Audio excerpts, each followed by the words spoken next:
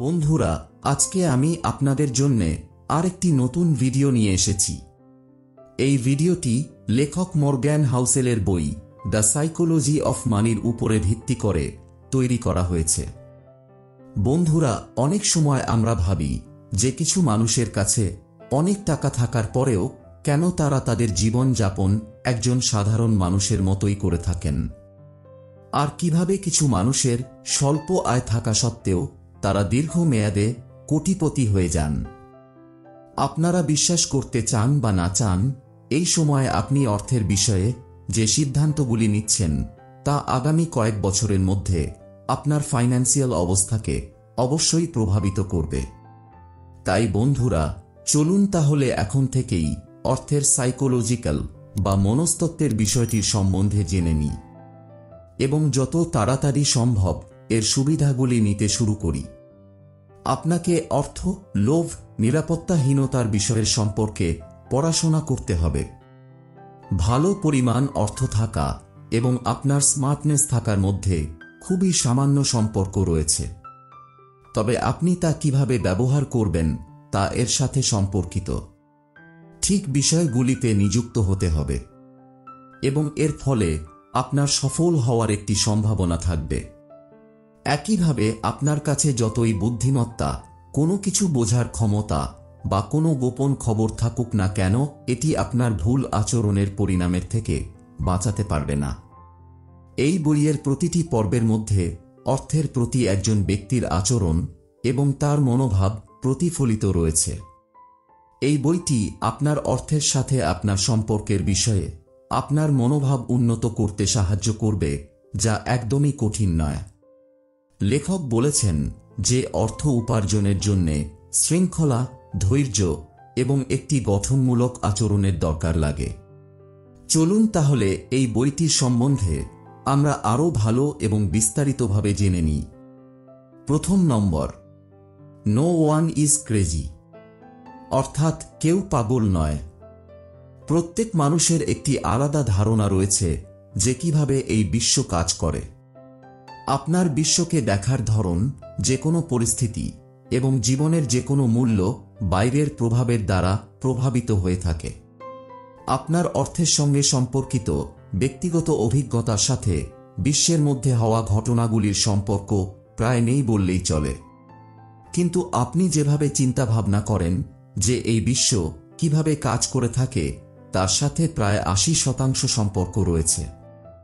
আপনি যতই পড়াশোনা করুন বা আপনি যতই খোলা মনের হন না কেন, যে কোনো বিষয় আপনার ভয় এবং অনিশ্চয়তার শক্তিকে থামাতে পারবে না। আমরা সবাই এইটা মনে করি যে আমরা জানি যে কিভাবে এই বিশ্ব কাজ করে থাকে, কিন্তু আমরা কখনোই তা অনুভব করিনি। মার্কিন যুক্তরাষ্ট্রে প্রায় 40% মানুষ লটারি কিনে থাকেন। সেখানকার নিম্নবিত্ত পরিবারের লোকেরা এই লটারি কেনার পিছনে বছরে প্রায় $400 পর্যন্ত খরচ করে থাকেন, অর্থাৎ প্রায় 30,000 টাকা। এই সংখ্যাটি উচ্চবিত্ত পরিবারের লোকেদেরকেও চমকে দিতে পারে। কেউ কেউ এই কাজটি একটি অর্থ উপার্জনের আশা এবং ইচ্ছের নাম দিয়ে ঠিক বলে মনে করতে পারেন। নিজেকে তাদের জায়গায় না রাখলে এইটা জানা খুবই কঠিন যে তারা এমন কাজ কেন করে থাকেন। দ্বিতীয় নম্বর, ভাগ্য এবং ঝুঁকি নেওয়া। প্রচেষ্টার মাধ্যমে আমরা আমাদের পরিণাম পাই, তবে ভাগ্য এবং ঝুঁকি নেওয়া এর মধ্যে একটি খুব গুরুত্বপূর্ণ ভূমিকা পালন করে থাকে। বিল গেটস সেই উচ্চ বিদ্যালয়ে পড়াশোনা করেছিলেন যেখানে 1968 সালে কম্পিউটার ব্যবহার করা হতো।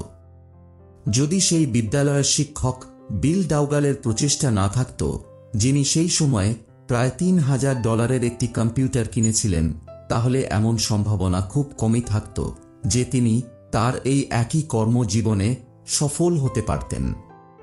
তিনি নিজেই বিশ্বাস করেন এবং মানেন যে লেকসাইড স্কুল যদি না থাকত তাহলে মাইক্রোসফট হতে পারত না। লেকসাইড স্কুলে 3 জন খুব ভালো কম্পিউটারের ছাত্র ছিল যারা নিজেরা খুব ভালো বন্ধু ছিল: বিল গেটস, পল অ্যালেন এবং কেন্ট ইভান্স। কেন্ট ইভান্স তার সাফল্য পাওয়ার জন্য তৈরি ছিলেন, কিন্তু তার গ্র্যাজুয়েশন কমপ্লিট হওয়ার আগেই একটি দুর্ঘটনায় মারা যান। এটিকে একটি দুর্ভাগ্য হিসেবে দেখা যেতে পারে। ভাগ্য এবং ঝুঁকি নেওয়া এই দুইটি বাস্তব, যা প্রত্যেকের জীবনে তাদের নিজেদের প্রচেষ্টা ছাড়াও তার পরিণামের উপরে প্রভাব ফেলে থাকে। এই দুইটি ঘটনাই শুধুমাত্র আপনার প্রচেষ্টার শক্তিতে শতভাগ ফলাফল দিয়ে থাকে। কারণ এই পৃথিবী খুবই কঠিন। আপনার কিছু এমন ঘটনা যার উপরে আপনার কোনো নিয়ন্ত্রণ নেই, সেই ঘটনাগুলিও আপনার উপরে উল্লেখযোগ্য প্রভাব ফেলতে পারে। তৃতীয় নম্বর, কোনো কিছুই যথেষ্ট নয়। এই তথ্যটি লেখক কার্ট ভোনেগাট এবং জোসেফ হেলারের সম্বন্ধে, যারা একদিন একজন বিলিয়নিয়ারের পার্টিতে যোগদান করেছিলেন। লেখক কার্ট বলেছিলেন যে সেই বিলিয়নিয়ার মানুষটি একদিনে যে পরিমাণ অর্থ আয় করেন, সেই পরিমাণ অর্থ লেখক জোসেফ আজ পর্যন্ত তার সবথেকে বেশি জনপ্রিয় উপন্যাস থেকেও উপার্জন করতে পারেননি। লেখক জোসেফ সেই সময় বলেছিলেন যে হ্যাঁ, তবে আমার কাছে এমন কিছু আছে যা তার কাছে কখনোই হবে না। তা হল এনাফ বা প্রচুর। যা আপনার কাছে রয়েছে তা জেনে শুনে কোনো বিপদের মধ্যে ফেলার কোনো মানে হয় না। নিজেকে অন্যের সাথে তুলনা করাই সবথেকে বড় ভুল। ঈর্ষা এবং সম্পদ তৈরি করার জন্যে পুঁজিবাদ হল সবথেকে ভালো। কিন্তু সামাজিক তুলনা হল এমন একটি প্রক্রিয়া যা কখনো শেষ হয় না। আপনি সিঁড়ি দিয়ে ওঠার সময় সব সময় আপনার উপরে কাউকে না কাউকে পেয়েই যাবেন। যথেষ্ট হওয়ার মানে হল আপনাকে জানতে হবে যে কোন বিষয়গুলির থেকে আপনি দূরে থাকতে পারবেন, যার কারণে আপনাকে যেন পরে অনুশোচনা করতে না হয়। এমন অনেক বিষয় রয়েছে যার জন্যে ঝুঁকি নেওয়া সম্ভব নয়, তা যতই লাভজনক হোক না কেন। যেমন হল খ্যাতি, পরিবার, বন্ধু, ভালোবাসা, স্বাধীনতা এবং খুশি। জয়ী হওয়ার একমাত্র উপায় হল যে সেই খেলার মধ্যে অংশগ্রহণ না করা। চতুর্থ নম্বর, কম্পাউন্ডিং অর্থাৎ মিশ্রিত চক্রবৃদ্ধি। ওয়ারেন বাফেটের অর্থের বৃদ্ধির পিছনে একটি প্রকৃত সহজ সত্য আছে। তিনি শুধুমাত্র একজন বিনিয়োগকারী নন, তিনি সঙ্গতিপূর্ণভাবে প্রায় ৭৫ বছর ধরে একজন খুব ভালো বিনিয়োগকারী হিসেবে পরিচিত। তার সাফল্যকে একটি আর্থিক ভিত্তির সাথে যুক্ত করা যেতে পারে, যা তিনি তার প্রাথমিক বছরগুলিতে তৈরি করেছিলেন এবং পরবর্তী দীর্ঘ সময়ের জন্য তা বজায় রেখেছেন। বিনিয়োগ করা হল তার দক্ষতা, কিন্তু তার গোপন রহস্য হল সময়। গুড ইনভেস্টমেন্ট বা ভালো বিনিয়োগ করা সবসময় সর্বাধিক রিটার্ন পাওয়ার উপরে নির্ভর করে না। একটি ভালো রিটার্ন পেতে হলে আপনাকে দীর্ঘ সময়ের জন্য তা ধরে রাখতে হবে এবং পরবর্তী দীর্ঘ সময়ের জন্য তা চক্রবৃদ্ধি হারে নিবেশ করে যেতে হবে। এবং এইখানেই কম্পাউন্ডিং বা চক্রবৃদ্ধি তার জাদু দেখাতে শুরু করে। ৫ নম্বর, ধনী হওয়া বনাম ধনী থাকা। অর্থ পাওয়া এবং অর্থ পাওয়াকে বজায় রাখা দুইটি সম্পূর্ণ আলাদা বিষয়, এবং এর জন্যে একটি সম্পূর্ণ আলাদা মানসিকতা এবং কৌশলের দরকার হয়ে থাকে। অর্থ পেতে হলে ঝুঁকি নিতে হবে এবং নিজেকে সবসময় ইতিবাচক হয়ে থাকতে হবে, এবং অর্থ পাওয়াকে বজায় রাখতে হলে এর ঠিক উল্টোটা করতে হবে। এর জন্যে দরকার নম্রতা এবং এই ভয় যে আপনি যা অর্জন করেছেন তা খুব দ্রুত হারিয়ে যেতে পারে। মাইকেল মরিৎজ, যিনি একজন ভেঞ্চার ক্যাপিটালিস্ট, তিনি বলেছেন, আমরা বুঝতে পারি যে আগামীকালটি গতকালের মতো হবে না। আমরা এখনো পর্যন্ত যে খ্যাতি অর্জন করেছি তার উপরে নির্ভর করে আমরা বিশ্রাম করতে পারি না। আমরা কোনো কিছুতে সন্তুষ্ট হতে পারি না। আমাদের গতকালের সাফল্য আগামীকালের সাফল্যে পরিণত হবে এই অনুমানে আমরা বসে থাকতে পারি না। একটি ভালোভাবে বেঁচে থাকার মানসিকতা থাকতে হলে 3টি জিনিসের দরকার হয়ে থাকে। আর্থিকভাবে অবিচ্ছেদ্য থাকার লক্ষ্য তৈরি করুন। বাজারের উত্থান পতন সহ্য করার জন্যে যথেষ্ট পরিমাণে সক্ষম হন। এবং চক্রবৃদ্ধির অনুসারে কাজ করার জন্যে যথেষ্ট সময় ধরে এই প্রক্রিয়ার মধ্যে টিকে থাকুন। পরিকল্পনা করার জন্যে সবচেয়ে প্রথম জিনিসটি হল যে কোনো প্ল্যান আপনার পরিকল্পনা অনুসারে চলবে না। প্রতিটি পরিকল্পনাতেই ভুলের জায়গা থাকে। আপনার পরিকল্পনাকে সফল করার জন্যে যখন আপনার একটি নির্দিষ্ট উপাদানের দরকার হবে, আপনার তৈরি করা পরিকল্পনা ততই দুর্বল হতে থাকবে। আগামীকাল সম্পর্কে আশাবাদী থাকুন এবং সাফল্যের পথে আসা বাধাগুলি সম্পর্কেও সচেতন থাকুন। 6 নম্বর, টেলস ইউ উইন। এই তথ্যটি একজন আর্ট কালেক্টর হেইঞ্জ বারগ্রুইনের সম্বন্ধে, যিনি পিকাসো, মার্টিসেস, বারকুইস এবং ক্লিসের কয়েকটি দুর্দান্ত পেইন্টিং সংগ্রহ করেছিলেন। তার শিল্প ব্যবস্থাপনার দক্ষতা দেখে মানুষ অবাক হয়ে যেত। সত্য এইটা ছিল যে সে প্রচুর পরিমাণে পেইন্টিং কিনে নিয়েছিল। তার সংগ্রহের কিছু মাত্র অংশ মূল্যবান ছিল। বারগ্রুইন তার জীবনে অনেকবার ভুল করেছেন, কিন্তু তিনি শেষ পর্যন্ত ঠিক হতেন।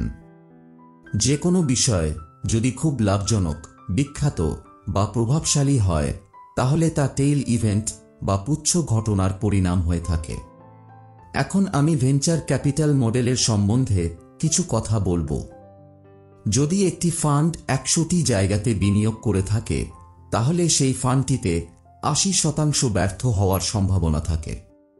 কিছু শতাংশ ভালো হওয়ার এবং শুধুমাত্র 1 বা 2% ভালো রিটার্ন পাওয়ার সম্ভাবনা থাকে। আমরা যদি শেয়ার বাজারে গেনার এবং লুজারের বণ্টন বিবেচনা করি, তবে আমরা দেখতে পাই যে অধিকাংশ পাবলিক কোম্পানিগুলি ব্যর্থ হয়ে যায়। শুধুমাত্র কিছু কোম্পানি আছে যেগুলি অসাধারণ রিটার্ন দিতে সক্ষম হয়ে থাকে এবং কিছু আছে যা মোটামুটি ভালো রিটার্ন দিয়ে দেয়। আপনি যখন নিজে থেকেই মেনে নেন যে টেইল ইভেন্টের মাধ্যমে ইনভেস্টিং এবং ফাইন্যান্সের মধ্যে সবকিছুই পরিচালিত করা হয়, তখন আপনি মনে করেন যে অনেক কিছু হারিয়ে যাবে, সবকিছু ব্যর্থ হয়ে যাবে। তবে এই অনুভূতিগুলি সম্পূর্ণ স্বাভাবিক। 7 নম্বর, সম্পদ যে কি তা আপনি দেখতে পান না। সম্পদ হল সেই ফাইন্যান্সিয়াল অ্যাসেট যা এখনো পর্যন্ত কোনো অবজেক্টে রূপান্তরিত করা হয়নি। লেখক হাউসেল বলেছেন, যখন কোনো মানুষ বলেন যে সে কোটিপতি হতে চান, তখন তার মানে হল যে সে প্রচুর পরিমাণে অর্থ খরচ করতে চান। প্রচুর পরিমাণে অর্থ খরচ করা এবং একজন কোটিপতি হওয়ার মধ্যে অনেক পার্থক্য রয়েছে। সম্পদ তৈরি করা এবং ধনী হওয়ার মধ্যে পার্থক্য হল যে মানুষেরা তাদের বড় বাড়িতে বাস করেন এবং আধুনিক গাড়ি চালান, তারাই ধনী। প্রচুর পরিমাণে অর্থ রোজগার করা মানুষেরাই ধনী। সম্পদ লুকিয়ে থাকে। সম্পদ হল সেই রোজগার যাকে সংরক্ষিত করে করা হয়।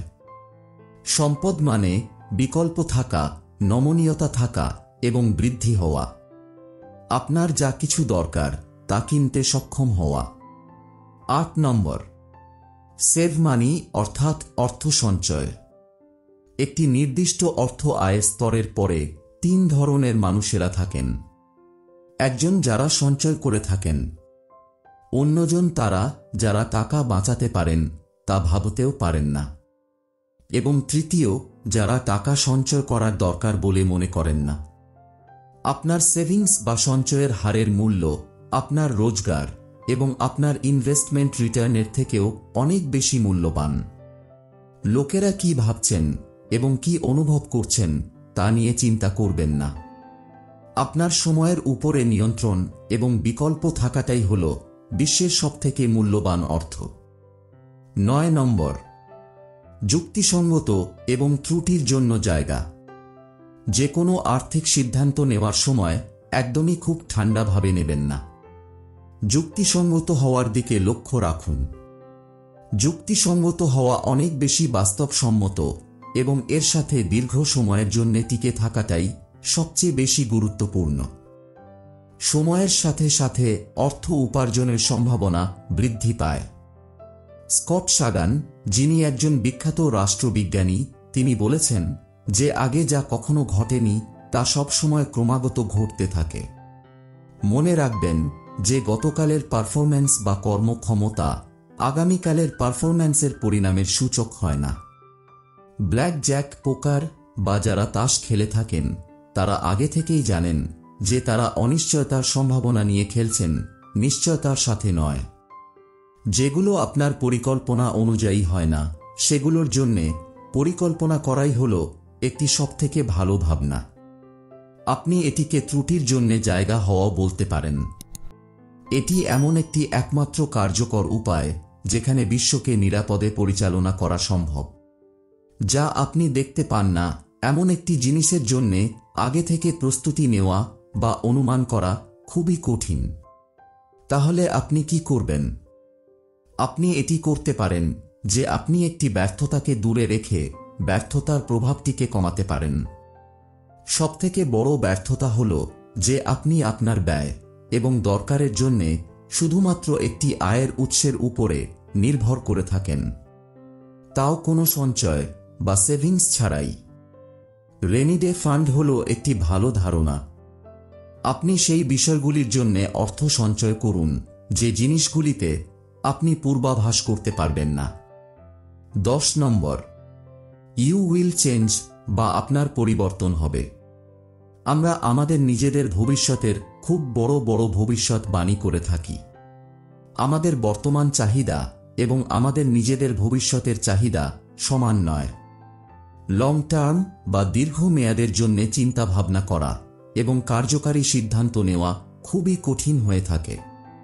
এই সত্যটি আমাদের মানতেই হবে যে মানুষ পরিবর্তনের জন্যই তৈরি হয়েছে। আজ আপনার কাছে যা গুরুত্বপূর্ণ তা আগামী 10 বছরে এটির কোনো গুরুত্ব নাও থাকতে পারে।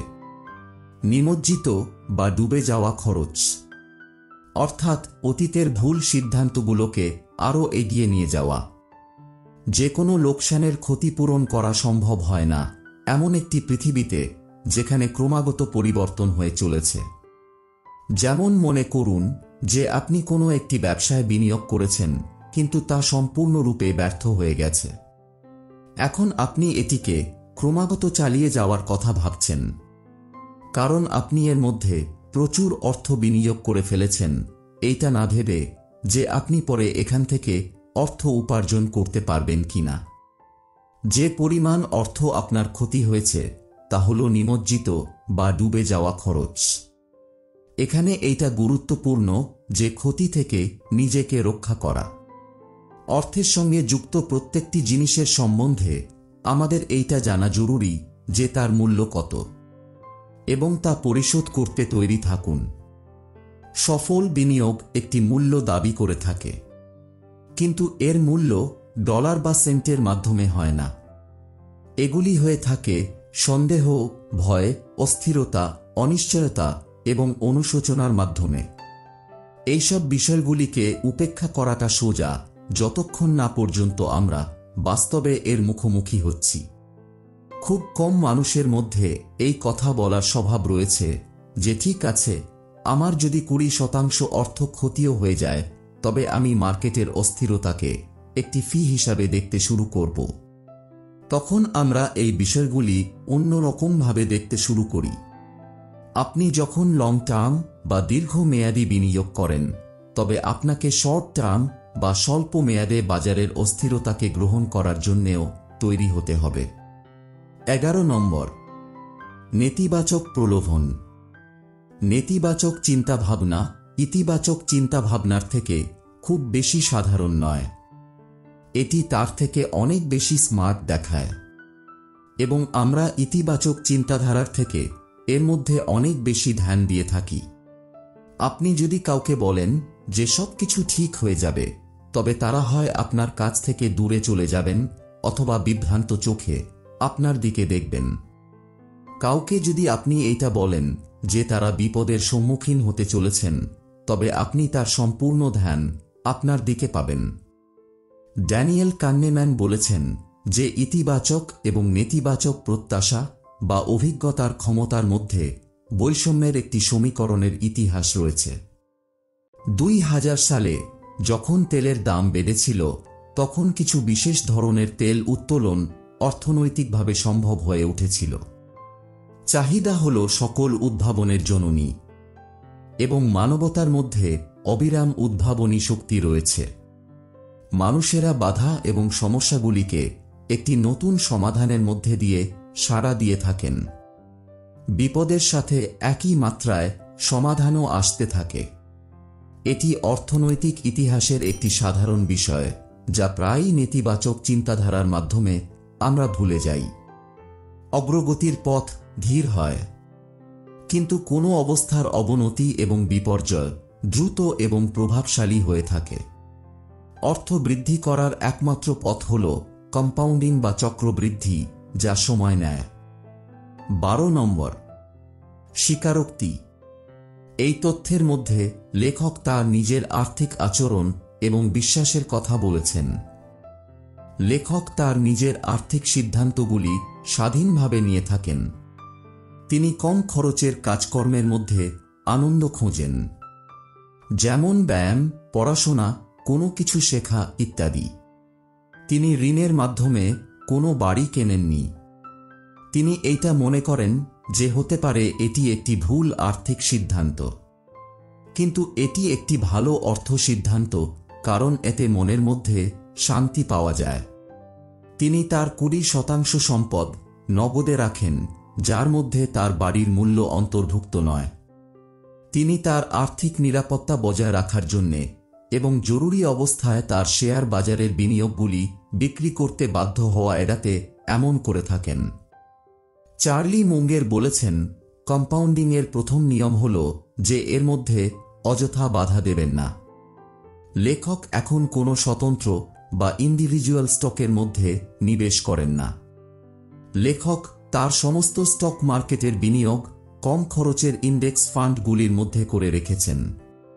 কিছু মানুষ স্টক মার্কেটের গড় ছাড়িয়ে যেতে পারেন, যা বেশিরভাগ মানুষের ধারণার থেকে খুবই কঠিন।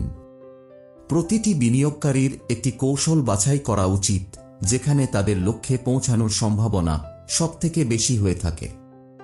বেশিরভাগ বিনিয়োগকারীরা অর্থ উপার্জন করতে দীর্ঘমেয়াদে কম খরচের ইন্ডেক্স ফান্ডগুলিতে নিবেশ করে থাকেন, যেখান থেকে তারা সর্বোচ্চ রিটার্ন পেয়ে থাকেন। তাহলে বন্ধুরা, আমি এইখানে আমাদের এই ভিডিওটি শেষ করলাম। আপনাকে অবশ্যই এই ভিডিওটি বারবার দেখতে হবে এবং এতে উল্লেখিত বিষয়গুলি বুঝে তা ব্যবহার করতে হবে। বন্ধুরা, আমি আন্তরিকভাবে আশা করি যে আপনারা সবাই এই ভিডিওটি খুবই পছন্দ করেছেন এবং আপনারা অবশ্যই এই ভিডিও থেকে অনেক কিছু শিখেছেন। আপনি যদি আমাদের এই ভিডিওটি পছন্দ করে থাকেন, তবে আমাদের এই ভিডিওটিকে লাইক ও শেয়ার করুন, যাতে আমরা উৎসাহ পাই, এবং অবশ্যই আমাদের চ্যানেল বুক স্পিকারের সদস্য হন। আপনার অনুপ্রেরণা আমাদের এই ধরনের আরও ভিডিও আপনাদের কাছে আনতে সাহায্য করবে। তাহলে দেখা হবে পরের ভিডিওতে। ধন্যবাদ। আপনাদের অনেক ধন্যবাদ এই ভিডিওটি দেখার জন্য। আশা করি আপনাদের এই ভিডিওটি খুবই ভালো লেগেছে। আপনারা যদি এরকম মজার মজার নতুন নতুন তথ্য জানতে চান, তাহলে চ্যানেলটিকে সাবস্ক্রাইব করুন আর লাইক, কমেন্টস এবং শেয়ার করতে ভুলবেন না, কারণ আমি এরকম নতুন নতুন তথ্য নিয়ে আসতে থাকি আপনাদের এই প্রিয় চ্যানেলটিতে। আজকের জন্য এখানেই শেষ করলাম। ভালো থাকবেন, সুস্থ থাকবেন। দেখা হবে আবার পরের ভিডিওতে। জয় হিন্দ, বন্দে মাতরম।